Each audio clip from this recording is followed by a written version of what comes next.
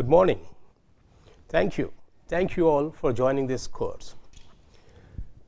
We have configured this course titled Landscape Design and Site Planning based on a long experience over the last 32 years.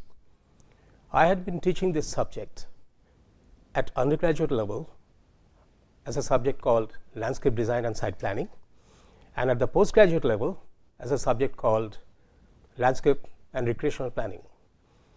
The body of knowledge that you have created, we felt that it should be shared with all of you, and thank you again for joining this. My experience says people have a very sketchy idea about this particular course, landscape, especially landscape. Whenever I have talked to people, tried to know that what is their perception about landscape, I have seen people say that, okay, plantation of some trees.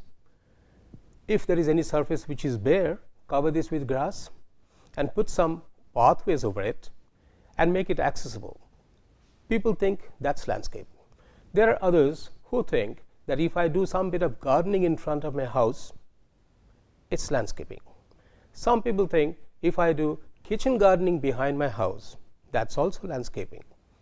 In fact, the landscape course is spanning over a large domain. It's not so simple.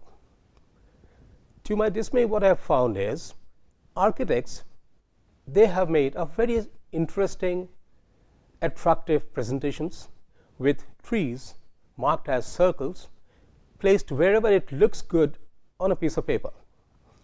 The point is that they have not really realized that how it is going to be placed on site. In reality, when they will be placed on site, there will be a lot of restrictions in terms of constructions, in terms of dimensions, in terms of many other environmental factors. All these makes the particular subject as very complex. So it is not, my dear friend, don't think that this particular subject is merely a pattern making game. Let us see what are the scope in this. See, it is basically a multidisciplinary subject. Here we have certain sections as behavioral sciences. We also have another section which will cover general sciences and another set which will cover engineering and technology. Now, what will come under behavioral sciences? People will experience a landscape, they will enjoy, they will appreciate, they may criticize as well if it is not made up to their expectations. So everyone is psychologically involved once they see a landscape. We will come to the definition of the landscape and how the landscape should be perceived later. First, whatever is your perception, just think that how you perceive the landscape. You enter a park, you see plantations, you like it, or you may not like it. The plantations which you have seen might create shades for you. Which tree, which shrub, what kind of grasses, which material, how you are using it, all these are a matter of concern to you when you are really experiencing this. That becomes behavioral. If you enjoy the landscape, it's behaviorally positive resulted. If you don't enjoy, it's behaviorally negatively resulted. What comes in general science? If you enter a park, you will find there are lots of plantations, there are water bodies, there are sands, there are lights, there are shadows. All these will be concerning general sciences. So landscape cannot be devoid of whether people like it or dislike it, whether they feel comfortable or don't, or whether the light is coming, plant is growing, or plant is dying. So naturally, the entire system will have these two. But when it comes to the execution of the entire landscape, then engineering and technology will come in. In the absence of engineering technology, rather I would say in the absence of proper or appropriate engineering and technology, no landscape can be perfect. Let us see. In the behavioral sciences, there are multiple aspects which comes under this. Quite often I have heard asked by students, sir, who all are involved in this entire landscape process? I have found that it's really a very widely multidisciplinary field. There are several people who are involved in it. Just you'll get an idea once I run through this one by one. Let's say behavioral sciences, psychology. You like the landscape, you want the landscape, you enjoy the landscape, and you retrieve or go back to the same landscape once again being attracted. All these are a matter of psychology. I would say psychologists who are dealing with these reactions, they are very much involved in this. Sociology, a park which is being visited by different age groups, whether it's from toddlers to the grannies or grandparents, mothers, fathers, with brothers, with friends, whoever, that becomes a hub for sociological communications, interactions. So it is very, very essential that sociology becomes an integral part of this landscape. Spatial, the space, how it is worked, what is the shape of it, what's the size of it, what's the dimension of it, what's the volume of it, and there are multiple components within it. All this becomes very, very critical in this. We will discuss all these issues in detail in different parts of it in due course of time. Here I am just trying to give you an overview of this. Aesthetics, looks good. What is aesthetics? Aesthetics is basically a state of mind when you enjoy something. If you are not in that particular state of mind, then aesthetics doesn't really play any role in it. You like it, you have entered, you enjoy it. That means you are aesthetically you are enjoying it. Anything that you create, anything in the world that exists in front of our eyes definitely have some bit of aesthetic or aesthetic appeal or maybe negative aesthetic appeal. So aesthetics. So people who are dealing with beauty, people who are dealing with creations, people who are dealing with creativity, they are all involved in this. And finally, in terms of behavioral thing, experience. You see a landscape, you enjoy it. Finally, what is your experience? If it is good, you go back. If it is not good, you reject. The point is the whole landscape projects which we create, we the landscape architects, whether we call it landscape designers or landscape architects, whatever we do create, ultimately it's for whom? It's for people. If there is not a single user in any of these areas, that landscape has no real meaning. Of course, nature has created.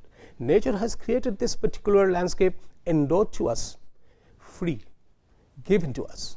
Whether we can explore or enjoy that is on us. So here what happens is finally the experience matters the most. It is because of which people go back to some of the tourism spots very frequently. People prefer one tourism spot over another. People prefer one landscape garden over another. People prefer one tree over another. That means it all depends on finally what is the outcome, what is the takeaway to the users.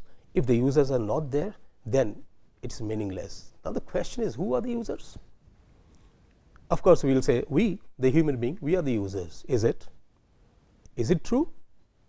You enter a park, you see a bird, the bird who is having a nest in a tree, and you are enjoying the beauty of the tree along with the birds.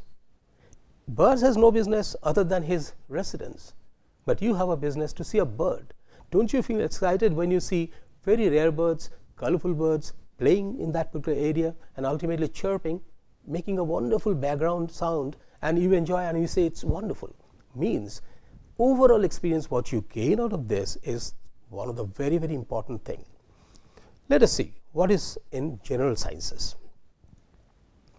Plant science, one of the most important scientific matters that we deal with in our landscape subject. You know why? Because landscape, it covers up large domain. Of course, it has a different scale. I'll discuss it later, scale wise. But the thing is, generally when we see a landscape is a large outdoor open area. When we see this, majority of those areas are covered with plants. Plants of various types, plants of various scales. So naturally the plant science becomes the most important. Here comes some conflict in terms of perception. People say, who are the botanists? They are the best landscape designer. Horticulturists say, no, we are the best landscape designer. The arboriculture people say, no, no, we are. The plant scientists who are dealing with the tissue cultures and others, they say, no, we are most important. Point is, let's not fight. It's not at all proper, because plant science is one of the component of the entire landscape. When you go through the entire course, then you will realize that how wide the domain of this landscape is. Next, the climate. The plants will grow. If the plant has to grow, then there has to be rain, because it has to supply water. It also has to have radiations, that means the sun rays have to fall on it. It has to have winds flowing. Sometimes even winds flowing in a very high speed becomes detrimental to the landscape. So, climate plays a very, very important role in this. Another thing is, look at this. In a very hot summer, you are sweating, and then you look at a tree, and then you try to take shelter below that and feel very, very comfortable. That means your environmental, climatological, microclimatological, all aspects are very, very pertinent in it. It makes it very wide domain, isn't it? It does. Then the environment. What is environment? Environment is the totality. Whatever you have, you define a domain, and whatever is its condition at that point of time is the environment. And that particular environment, it is good or bad, whether it's polluted or clean, whether it is enjoyable or not enjoyable, all these are a matter of decisions that you take based on the criterion. There are multiple criteria based on which we can evaluate the environment. But however, the environmental scientists, the environmental engineers, everybody has a role to play in this. Then chemicals. How come chemical comes into the landscape? It's a nutrients for the plants which is required. It's a pollution that is causing decay or death to the plants because of the all the emissions coming from the nearby industries or some other places. So, it matters. But however, chemicals plays a very important role when it comes to the nutrients, fertilizers and all. Okay. Then engineering and technology. In this, let us see. It's basically, see, what it is dealing with is soil. How soil is coming under the engineering and technology. The entire landscape is spread over the surface of the earth, the crust of the earth. Once it is spread over this crust of the earth, naturally its profile, its stability, its condition, its physical, chemical and other conditions, everything will matter.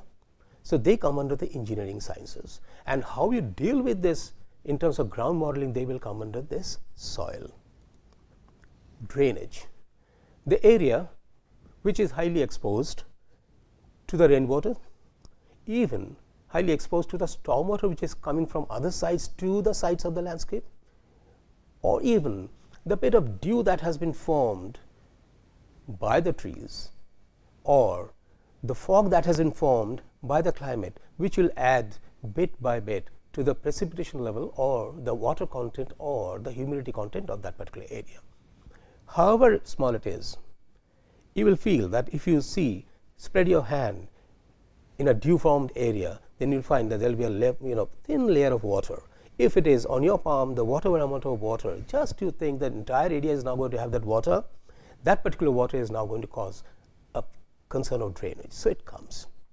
When the project becomes too large, the landscape project becomes too large, when there are streams, there are canals, there are rivers, there are oceans, there are estuaries that we do consider, drainage becomes all the more critical, highly technical, highly engineering oriented.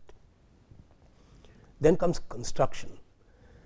All said and done, everything has to be constructed, because we are creating it, we are creating something new. When I will come to the categorization of this, you will see that I will deal with this in a different perspective. But here, landscape, if you are saying that we are designing something, naturally it has to be constructed. And if the landscape has to be constructed, its entire construction, engineering, technological aspects, all its implements, all its machineries, everything will come under this scope. So, how come it is not multidisciplinary? Then comes material, where we consider plant as one of the strong material. Okay, plant means vegetation of different forms. We consider this as a bulk material because it covers a large area. But mind it, the pathway, the railing or the fences, the seats and benches, the lampposts, everything will matter. The pathway, even over the pathway, there are multiple materials that you can use for the pathway, whether it is paved with brick, whether it's with concrete, whether it's cobble, whether it's pebble, whether it's sand, whether it's logs, everything matters. So here material will become very, very important. Lighting. We always presume that the landscape is going to be experienced in the daylight. Not necessary. There are several landscape projects where you really see a different kind of ambience in the night. And I would always suggest that if you really want to enjoy landscape, you see that in different seasons, see that in different time of the day, then you will really realize how good the entire landscape is. So that makes the entire subject very multidisciplinary. And the question is, okay, this is, I am trying to give you an overview that what landscape is. I will come to the definition of it, but how this course is structured, let me give you some idea about it. Also, I have to give you some idea about who would benefit. You have registered, but the thing is, you have registered with some objective. Okay, you want to learn this particular subject. Is it beneficial to you? How would it benefit? I will clear it out. How to learn. Okay. The thing is, let us go ahead with this. The structure. What we have done is, we have split the entire domain of knowledge to two parts, because it is a vast body of knowledge, and it really justice cannot be done with a very short duration of courses. So what we have done is, the entire knowledge palette we have divided into two parts. Series 1 we call, which will be dealing with basics and fundamentals, and the series 2 we are calling, which is going to deal with the advanced applications of this. First, we have to understand that how a landscape is created, and then how it can be applied in different areas. So when it comes to this, the series 1 will be mainly dealing with the behavioral issues and the plant sciences, and the series 2 will deal with the engineering issues and the applications. Series 2 will be offering later in future. At this moment, our domain of discussion will be focused within this series 1. Series 1 will have 8 weeks lecture. Each week will be of 2.5 hours duration, as you already know. The first, which we have started with, is dealing with the overview. So I am giving you the overview, then I will discuss about the categories of landscape, then I will discuss about the materials, purpose, scopes, so that whoever takes this particular subject can really handle this in one's own way. Week 2 will be dealing with classical historical landscape styles, and also 3 will be dealing with classical historical landscape style. But since there are so many very, very important landscape styles, we call this classical, because it has become almost a sort of synonymous with such kind of styles, with such kind of locations historically. So they need to be divided into two parts. We have tried to divide in two parts, Oriental and European. Of course, we will also be dealing with, we will give some overview when we will be discussing this, how they are being used in our current scenarios or the contemporary situations. So up to week 3, we will be dealing with historic landscape style. In week 4, we will go deep into the user related issues. You remember, I have discussed about the behavioral issues. Those will be dealing with it, and there are so many things to learn. You will see at some time you might think that are they really important, but you will realize yes, it is important. An example let me give you,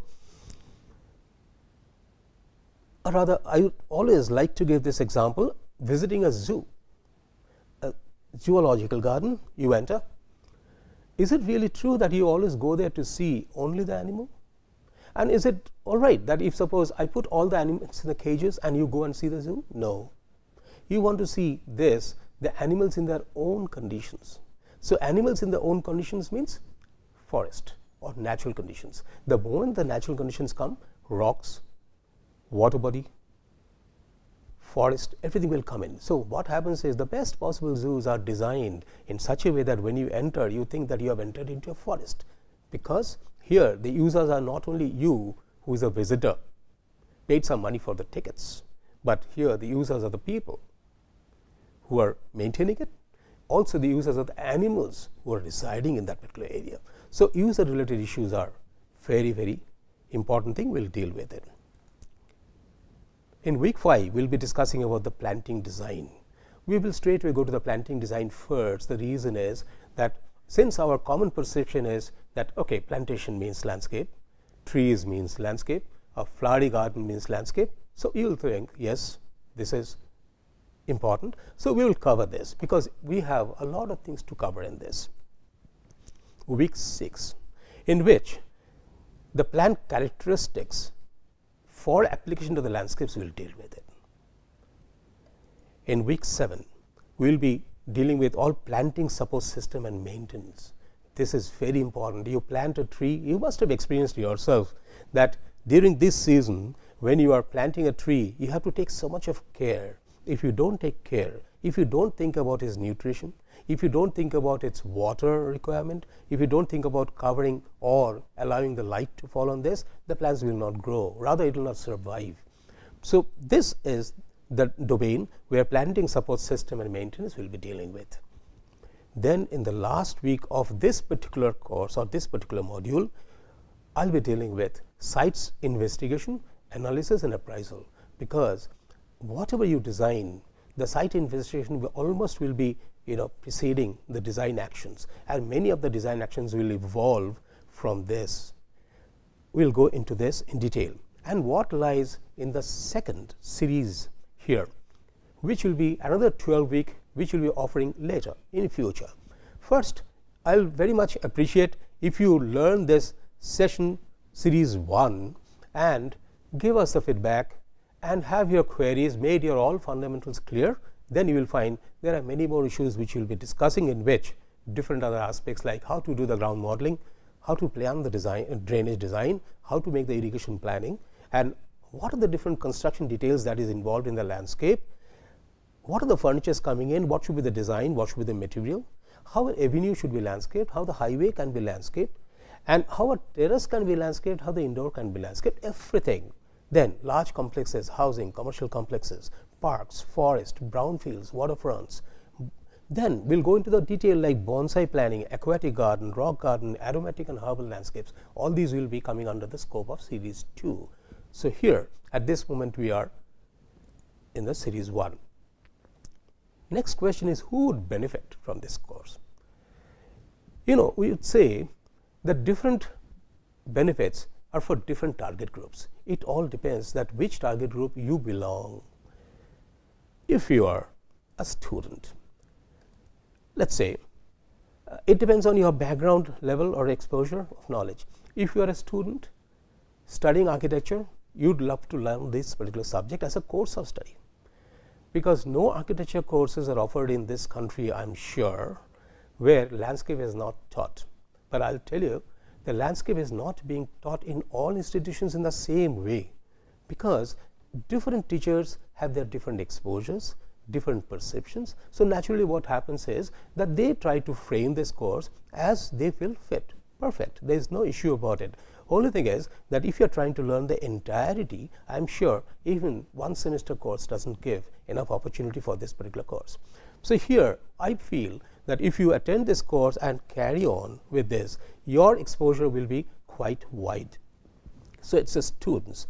If you are a student, you will be highly benefited. Even I would say, if you are a teacher in a school of architecture, you will be benefited, because many things we will be exposing here which you also probably might have missed, or in case you have not missed, probably it will enrich your further knowledge. And I would be very happy if suppose we get the feedback from you and then you continue with this, because finally our intention is that this entire body of knowledge should be disseminated to the people. First is the background level of your exposure or knowledge. There could be experts. Then purpose of learning, whether a student or a professional or nursery owner or connoisseur. Let us come to this. Okay, as a student, as I said, look at the professional. If you are a professional architect or professional engineer and you have got a scope of designing a landscape for a particular project, in such cases, naturally your first attempt would be to fall back on whatever knowledge you have. We are sure that if you go through this entire process of this body of knowledge, you will be exposed to all aspects of the landscaping, so that professionally you can undertake this project and you can deliver. and you can deliver to the full extent. Nursery owners. These nursery owners are the people who are highly responsible for giving us the right plants. When they will give us the right plants, basically they will be responsible for growing those plants the way it should be. And the health of those plants will be at the hand of the nursery owners. So, they are also important, so they can also learn through this particular subject, because most often what they do is the nursery owners, I have communicated with many, I have found that they are more concerned about how to grow the plants, how to germinate from the seeds, and how to make it to the saplings, and how to sell it to the market, to the people, to the houses, or to the landscape projects, and then how this should be kept healthy. That is their domain. Here, if they have the full idea about the entire landscape process, landscape design process, or their scopes, then naturally they will be more concerned about how to take care of the plants which they are growing. The connoisseurs. Who are these connoisseurs? Who loves landscape? And I am sure everybody loves landscape. I have never found anybody who said, no, no, no, I don't like landscape. No, I don't like to see the tree. I don't like to walk on the grass. I don't like to see the colorful flowers. No, connoisseurs are the people who like more than our common people. We all like it, but the connoisseurs are a person you will find in somebody's garden, somebody just scooping out some time of his and trying to do a little bit of plantations with a pot.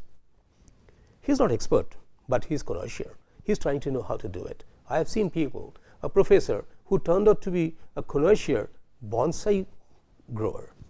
I have seen a person, an engineer, who ultimately became a bonsai expert in the world. We will discuss this, we will expose them to you in future.